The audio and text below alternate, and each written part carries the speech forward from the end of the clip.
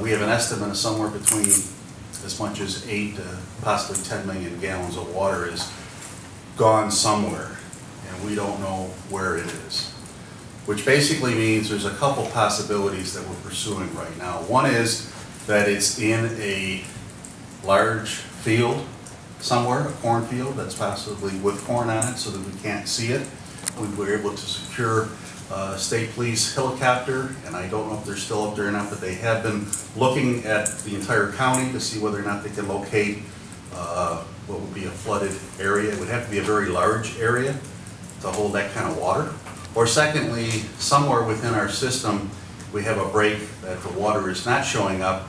And usually when you have that much water and the water is not showing up, it generally is going into another source of water. It's going into the river, or it's going something like that. So any unnecessary use of water, we are looking at prohibiting.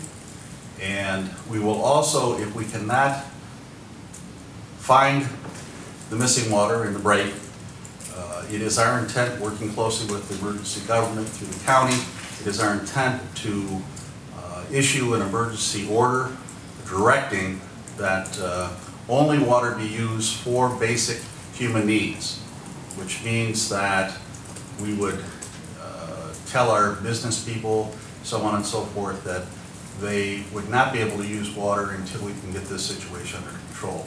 The reason that we will do that is that if we cannot locate the break, and those businesses would then go ahead tomorrow morning, Monday morning, and begin to operate, there will not be enough water.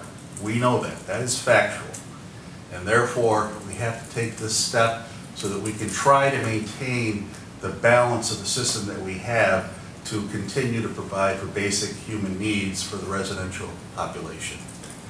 So, we hope, we think, that our system will be able to continue to operate to fulfill those basic needs.